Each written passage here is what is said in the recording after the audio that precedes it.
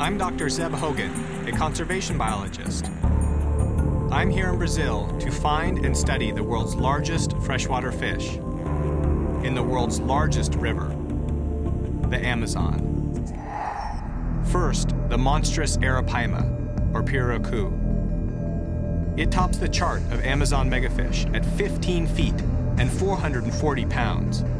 It's one of the largest predators in the Amazon River. Only humans are a significant threat. Just 20 years ago, it was one of the most commercially popular fish in South America, sometimes called the cod of the Amazon. But a taste for this giant goes back to the 1800s, when both colonizing Portuguese and Amazon natives dried and salted strips of pirarucu. But if fewer of them make it to maturity, the species could take a nosedive. Fast. I'm concerned that humans may be eating too many of these titans before they have a chance to reproduce.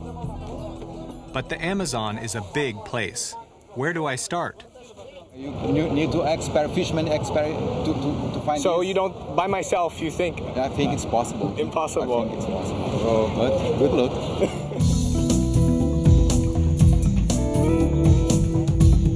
Professional angler Scott Swanson has been fishing these waters for over 20 years.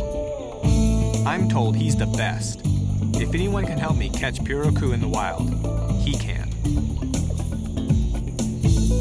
Scott goes after the giants on a catch-and-release basis, so he doesn't diminish their numbers. He says the best place for us to look is in the canals and lagoons around the island. To find the first species of megafish on my list, the best technique is listening. These giants make a distinctive swishing sound in the water when they come up for air.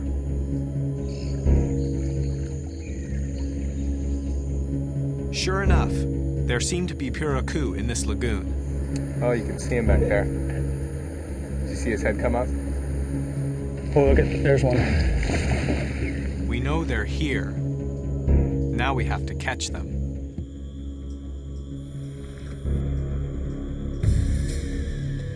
We cast the bait right under the pirarucu's noses. Yeah, take that.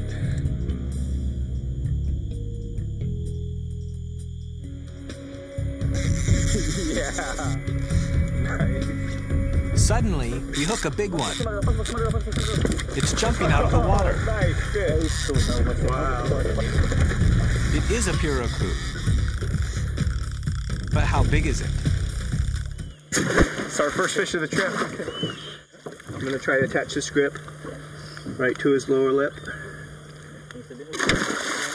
Okay, you got him, you got him. And now we need to get the hook out. Measurements are the best way of estimating a fish's age. Its age determines whether or not it's old enough to spawn. 54 pounds. 54 pounds.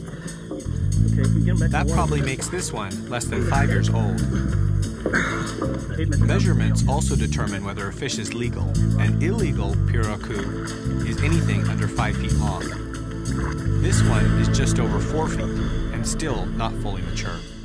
If it lives to a ripe old age, it'll probably spawn hundreds of thousands of eggs and give this species a fighting chance at survival. Oh, what a nice looking fish. Very nice. Bye, buddy. That's great.